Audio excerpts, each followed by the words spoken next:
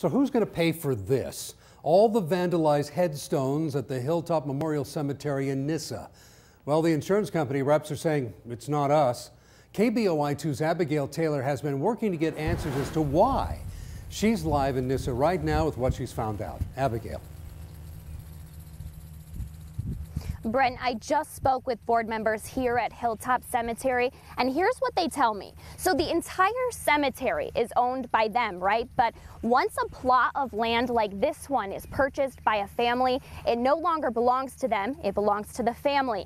So if a headstone like this one here is damaged, vandalized actually, it's not up to them to replace it, except for in this situation, they say, unless it was a staff member of the cemetery who damages it, like if they were riding a lawnmower and accidentally hit it that way. But in this case, it was vandals, and the insurance company says it's not their responsibility.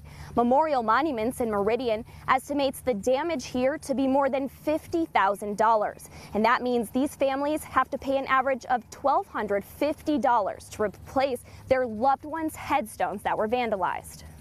From that, such sadness. This is a very, I don't know whether you'd call it sacred, but it's a very special place, and for someone to come in and just deliberately desecrate them, it's hard for people. It's hard for people to handle. board members tell me that since this has happened, the cemetery insurance agent told them that several other cemeteries have been calling to go over their insurance policies to see if this could happen to them.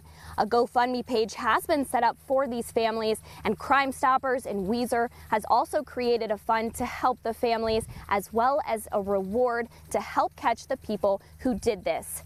But the board members say no amount of money will ever take the pain of what's happened inside of this cemetery last week away from these families. And with Memorial Day just around the corner, that burden is even greater. And so 3 local companies who wish to be anonymous have actually teamed up together to replace these green flags that signify these headstones being broken, and they're going to replace those with flags that say the person's name on it to honor them and their families. Live in Nissa, Abigail Taylor, KBOI 2 News.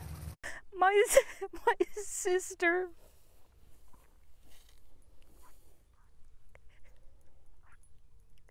No person in their right mind would do something like this. They were evil. They were evil, and whatever they were on. I hope they took a piece of her headstone, because she will come back and get them. That was a reaction last week as family members saw the damage, saw the vandalism. Our crews interviewed loved ones that day, and it was heartbreaking to hear some of the things they had to say.